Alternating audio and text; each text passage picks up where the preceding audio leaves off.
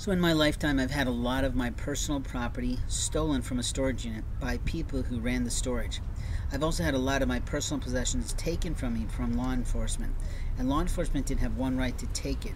I've had them also taking my fully fledged, fully licensed business vehicle that openly I can barely remember the license plate or title on is sort of true and sort of untrue. You see, that license plate relates to my love. But what I can tell you is after a man's had a stroke because militaristic sort of law enforcement men in the sheriff's department wanted to ruin my health by interfering with my abilities to have a hormonal balance, it pisses me off.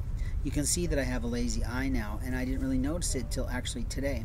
The Lord kind of pointed it out for me, and I'm pretty pissed off because it's not easy for me to deal with. But I can't tell you what it feels like because I don't notice the difference.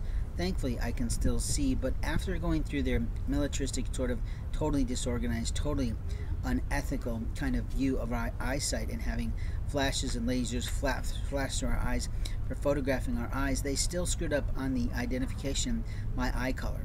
And when I was leaving that particular situation last December, a black man who was in charge of my release at virtually 2 or 3 in the morning, I think it was pretty early, maybe it was 6 or 7, I don't remember now, literally said, "What's the matter? You want to go back in?"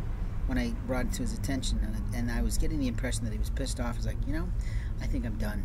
But here's the problem. Incompetence is still incompetence. Unprofessionalism is still unprofessional, and malfeasance and malpractice is still amongst them.